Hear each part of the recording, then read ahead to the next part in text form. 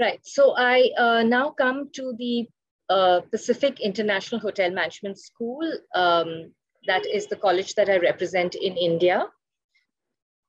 We're located in New Plymouth in New Zealand. New Plymouth is a city on midway between Auckland and Wellington on the North Island of New Zealand. We are located in the Taranaki region, which is in the picture here, if you can just see this mountain, it's called Mount Taranaki. And this region has been voted by Lonely Planet in the year 2017 to be the second most beautiful region in the world to visit. This is an aerial view of the college. These are the accommodation wings. This is the faculty wing where the classes are held. And at the rear here are 2 restaurants and a bar, and facilities like the tennis court and the heated swimming pool are also visible. What makes PIMS special? This is something that's very unique about our college. PIMS used to be a 4-star resort prior to 1995. When our CEO, Mr. Bill McCallum, wanted to set up a hotel management institute, he decided to take over a fully operational running resort and convert it into an institute. This is what sets PIMS apart from other institutions or colleges. We are not a college that teaches hotel management. We are a hotel that teaches hotel management. So when a student studies at PIMS, he's completely immersed in the study of hospitality. One would be eating, breathing, sleeping, living hospitality when they study at PIMS. So till today, PIMS is operated like a hotel. It's a fully functioning hotel run by the students for the students. The students are the guests and the students are the management of the hotel. So in this picture, this front office attendant who's checking in students is also a student. The others are also students. So it's a hotel school run by the students for the students. We provide a unique learning environment, world-class hospitality training, because we were formerly associated with IHTTI of Switzerland, and we continue to provide the same Swiss format in our programs. So you get a Swiss style of education at a fraction of the cost. Personal and professional development, I already touched upon how hospitality skills enhance one's personality, enhance one's career options, because those skills stay for life, whether it's problem solving, teamwork, communication, grooming, one's approachability, the attitude one has towards work, and all of that. Balanced education. All PIMS programs provide the 3 pillars of education. That's an academic component, practical training or operations component, and a work experience component through the hotel internship that we offer each of our students. Of course, we have an extremely supportive faculty and staff that assist, that are there in case a student wishes to reach out to them.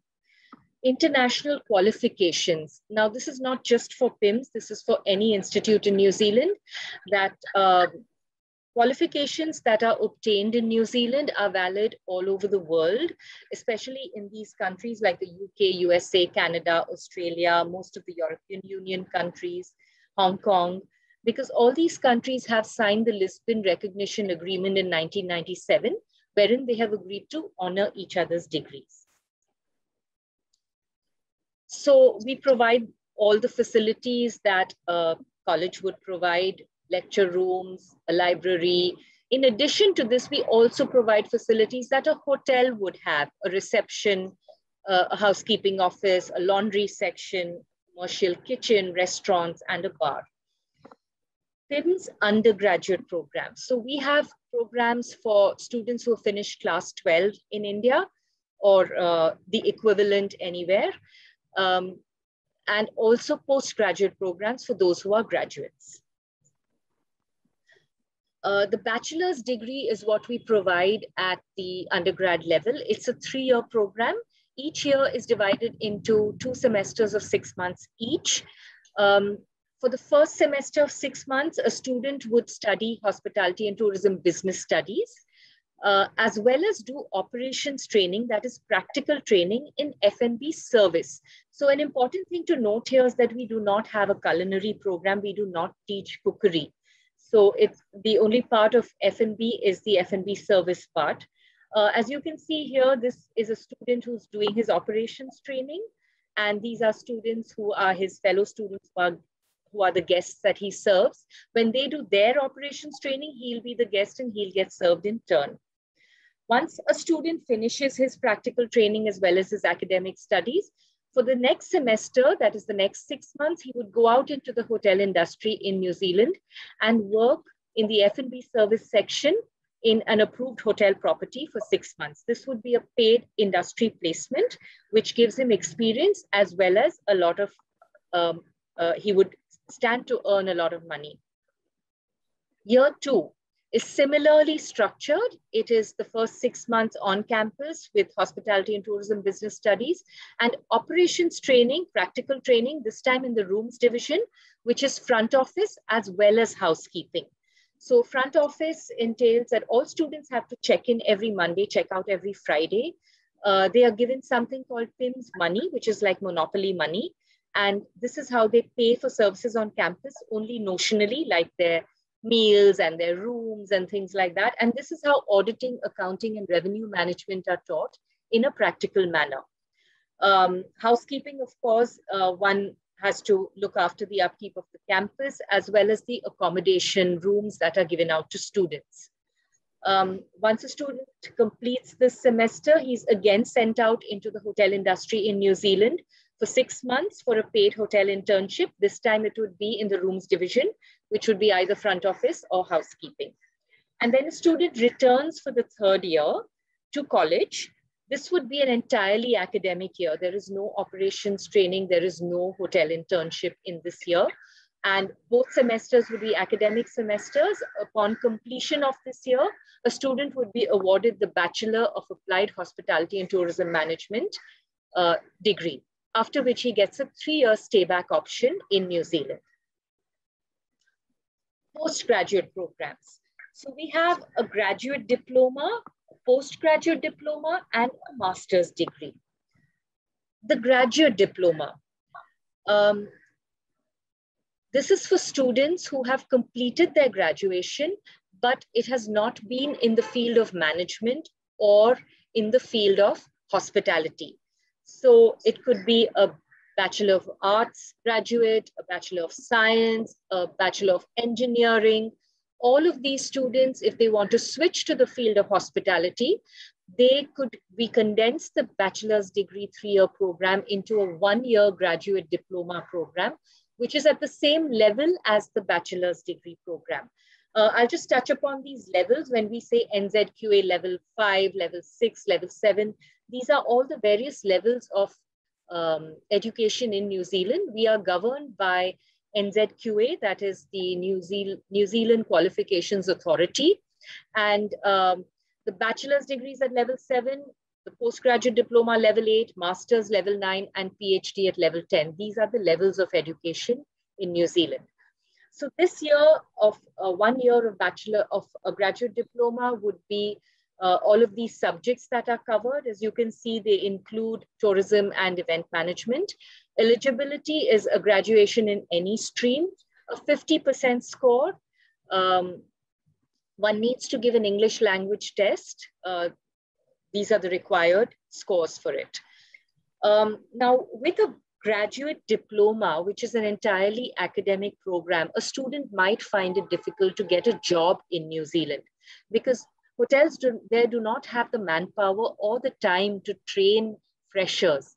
For this reason, we offer an operations training module, which is additional time at an additional cost. If a student completes the 10-week operations training module at PIMS, then PIMS will send him for a paid hotel internship for 6 months, during which he gets a chance to recover the amount that has been paid for the operations training module. After the graduate diploma, student gets a 1-year stay back in New Zealand. The postgraduate diploma in hotel management, level 8.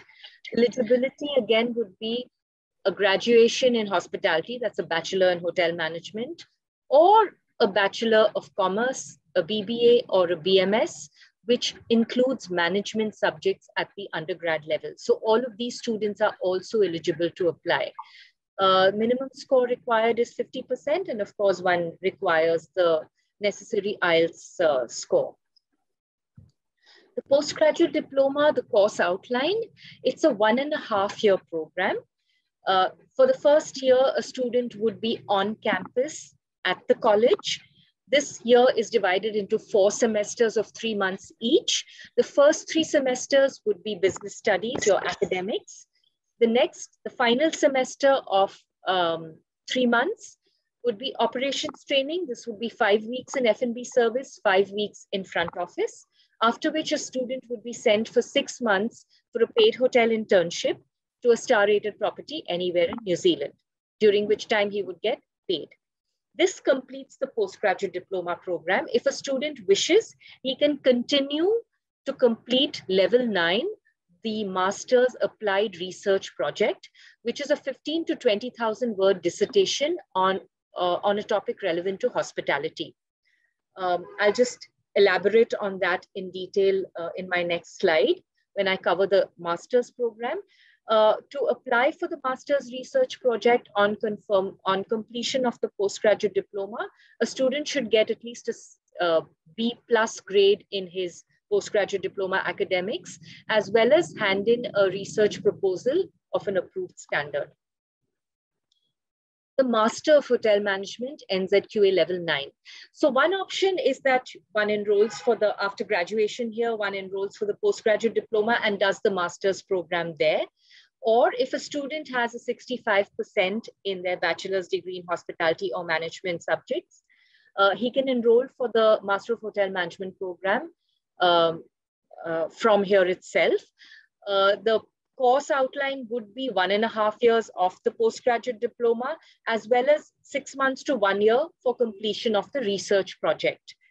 When he's doing his level 9, the research project, a student doesn't need to be on campus because it's not a taught program. So wherever he's working, he continues working and liaises with the faculty online to complete his master's research project. On the postgraduate diploma as well as the master's program, each of these programs have a 3-year stay back. So what we recommend is that if a student is not married, that he can go to New Zealand and do the postgraduate diploma, earn his money during the hotel internship, and then enroll for the master's program there and continue working. That would be an excellent course outline for him to follow. Industry placement. As through this presentation, whenever I've spoken of a program, I've always mentioned that there is an industry placement component that is factored into the program. What exactly is this hotel internship? It is 6 months of full-time work in approved star-rated hotel properties anywhere in New Zealand. One could be located in any of the cities.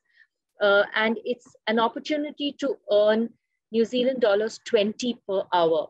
That is the minimum wage there. When a student does his hotel internship, he's treated as any other New Zealand employee. There is a contract signed between him and the college and the hotel. One works for 40 hours a week. And if there is any overtime, then the student would be paid accordingly. So the objectives of the industry placement, one very important objective is that it gives a student a chance to earn while you learn. You're still on your student visa, you're still learning. However, you're getting a chance to earn. So if you do the math at 40 hours a week at $20 per hour, it comes for 6 months, it comes to over 20,000 New Zealand dollars that a student can earn in 6 months, which is a large amount of money. And it gives a very quick return on the investment that has been made in the fees. provides a student with international work experience, exposure to current work practices, a chance to get to know people from the industry, and most importantly, it provides a job opportunity. So for students really good at his placement, he's very often absorbed in the same property, provided they have a vacancy. So thanks to this, we have a 96% employment rate. And in case a student is not happy with the property, or if the hotel doesn't have a vacancy, then we have a job placement cell that assists in finding jobs. These are some of the properties where students do their placements. All right, part-time work. When you study in New Zealand, you get a chance to work for 20 hours a week part-time when you are studying. This includes the hotel internship time, because you're still on your student visa. You work for 40 hours during your internship, but you can work an additional 20 hours a week part-time. So this comes to roughly $1,500 to $1,600 a month, which is more than enough to look after one's living expenses. If one wants to shop, travel, go for a movie, go out and eat, all of that, $1,500 to $1,600 is a lot of money, and it's more than adequate. So the entire amount that you earn during your internship can be saved and used towards paying your next year's fees if you want to study onwards. All right, so looking for PR, a lot of our students that go there, we do invest in an education abroad.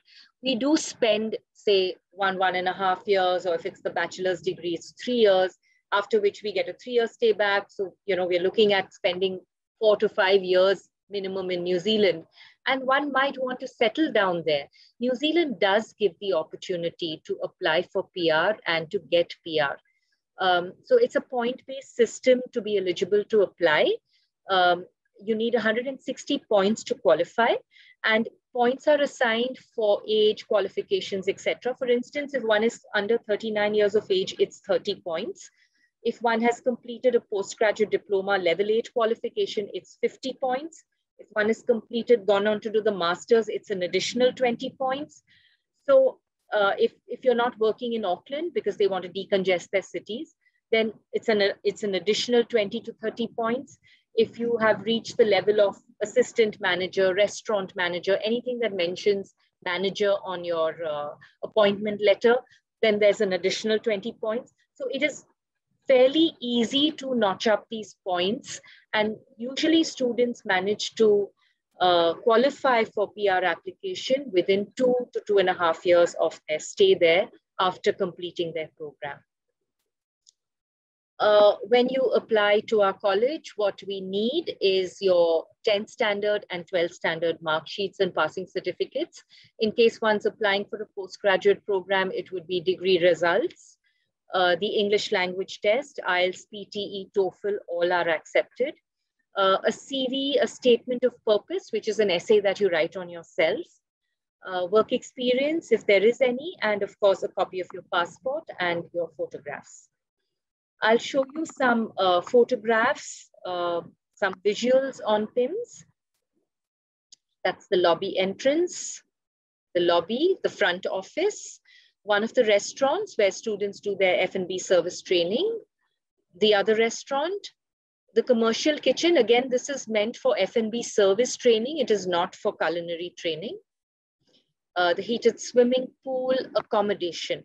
Like I mentioned, we do offer accommodation for students who wish to live on campus. For the first semester of year 1 and year 2 of the bachelor's degree, compulsorily students have to live on campus. As you see, we offer twin sharing accommodation. The rooms are spacious, well ventilated, carpeted. They have an ensuite bathroom attached. They have mini refrigerator, a tea coffee making station, a workstation. Like I said, it was a resort earlier, so the accommodation is extremely comfortable.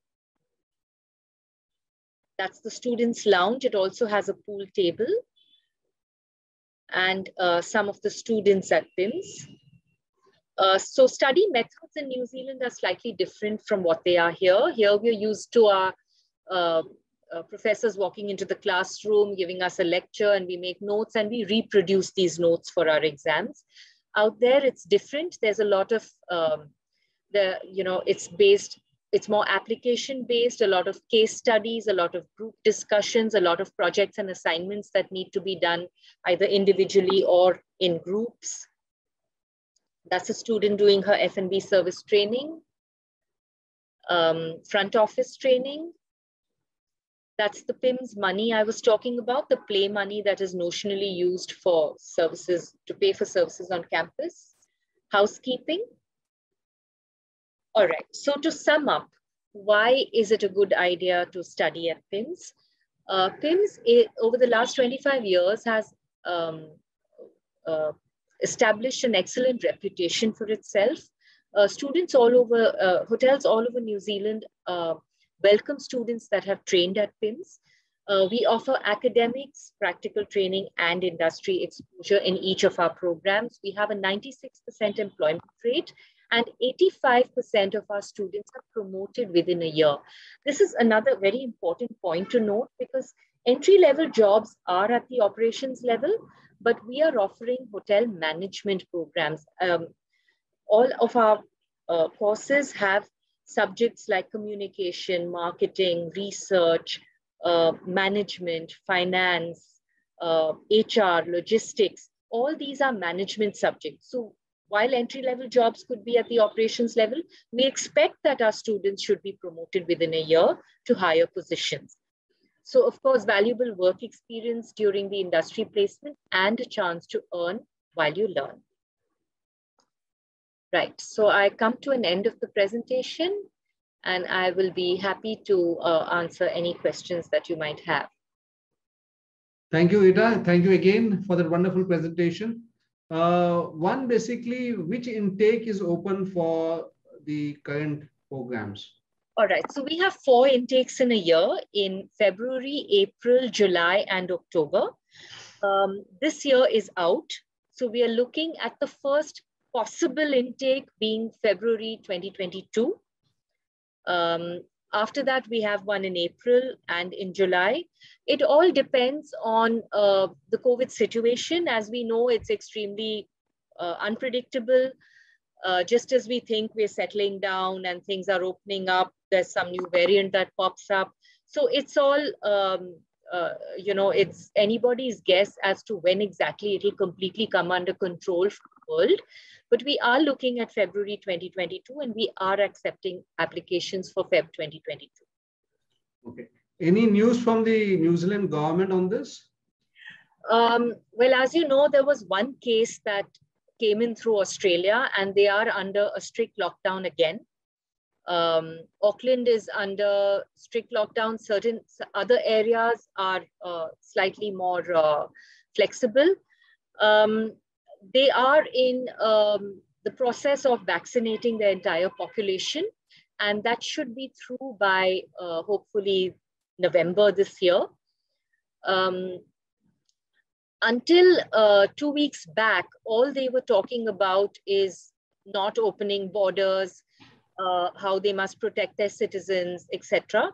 But 2 weeks back, the New Zealand Herald reported the Prime Minister, Ms. Jacinta Ardern, speaking about how they were planning to open borders in a phased manner. So they're already accepting applications for returning students, again for Feb 2022. For those who have completed 1 year of their bachelor's degree and need to go back and do their second year or third year, or someone who's completed their year 1 of the master's degree and they go back to resume their study. And once that is successful, they're talking of quarantine, they're talking of negative COVID tests, all of that before a student goes from here. But they are actually talking about it and considering it, because like all over the world, a lot of industries have suffered due to COVID, whether it's education, whether it's hospitality, hotels, tourism, all of that. So they are looking at next year definitely opening up. We're optimistic about February. I think April might be a little more likely, but we're keeping our fingers crossed. Okay, perfect. So that's a good news that, basically people are looking to get into New Zealand, but, once things open up, probably they would send the application across. So that's a very good news to hear. Absolutely. And you have mentioned all those points basically, about various things, including PR and everything. Is there any change in the policy basically for international students of late? All right. So the visa office is shut. The website does not reflect any updates on their policies. We would only know this once they open after this COVID situation is under control. And if they are tweaking any rules and requirements, then we would get to know about it only then. As of now, it's status quo. Whatever's the information on the website is the information that we've had for the last couple of years. That's wonderful. Thank you for all the information that you have given me and for sharing here on the platform. There's one question from Mustafa who says, better course, which is the better course, management, marketing, etc. What will you suggest? So Mustafa, have you done an undergrad program and are you eligible for the postgraduate program? Yes, complete. Yes, given is 12th. 12th. Okay, so then you would do a bachelor's degree program. Now, if you are interested in hospitality, if you like the whole aspect of, being in a dynamic field, not being stuck behind a desk, being on the shop floor, interacting with people and all of that, then I would definitely recommend hospitality because I feel it hones skills that your marketing, by the way, is also one of the subjects that we do teach. And it is a management program. You would, a lot of your skills would be honed if you did this kind of training. And it makes for excellent career prospects, excellent employability in New Zealand. So if you want to stay back in New Zealand, it's a great idea to do an undergrad program in hospitality because this is one of the thriving career options out there. You would find it very easy to get a job, very easy to get promoted, and you could make a career in hospitality in New Zealand.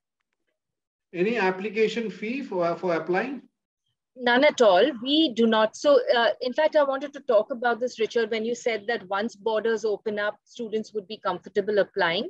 They can still keep their options open. They can still put in an application and we would be happy to process it. We do not have any application fee. And when we do give an unconditional offer, we would ask a student to pay $750 New Zealand to reserve their seat on the course. But we are even waiving that during this COVID situation. And we say that once things open up and you're ready to apply for your visa, just pay that refundable admin fee of $750 prior to that. So there is absolutely no cost. One could work on one's application, get the visa file together. And once things open up, hopefully by the end of the year, if the visa office opens up, you would be in a position to hand in your visa application, to lodge your visa application. Otherwise, you'd lose a little time getting it together once borders open. Perfect. That's basically, that's a good opportunity for students to apply to check whether they are eligible. Once they are eligible, they are given time to pay the fees. They don't have to pay the fees. If basically the border opens up, then they are told to pay the fees to confirm the admission, then they can apply for the visa. And probably basically once things open up, then hospitality would be one of the booming industries because right now they are basically, there's not much activity happening. So one of the fastest growing industry could be the hospitality industry, where people are just wanting to go out and basically enjoy. So also one opportunity that PIMS offers is whatever you spend on the fees, later on you get an option to recover, whether it is to the placement, which is 6 months, and plus basically you are allowed to do a part-time job. So good opportunity to basically, get a practical exposure, a practical experience, and also to earn the money. Thank you very much, Rita, for all the information that you have given and for helping our students to basically understand about PIMS. I'm sure there would be few applications who are would be applying. In case you are applying, then please basically meet the team counselor. They would basically schedule a Zoom appointment and can help you with this process. Thank you very much again. Thank you so much, Richard. Thank you for this opportunity to interact with your students. It's really a pleasure. I love what I do. I love the field of hospitality. I am a person from the hospitality field. And it's really a pleasure to connect with you as well as all your students. So all of you, I wish you the very best. I know COVID is very uncertain and we all kind of get shaken up, but even this shall pass. This will get over. We will all get back to normal, and there'll be a renewed vigor in the whole. There'll be a new charge in the whole world when we all come out of this. So just hang in there, and yeah, all the best to all of you.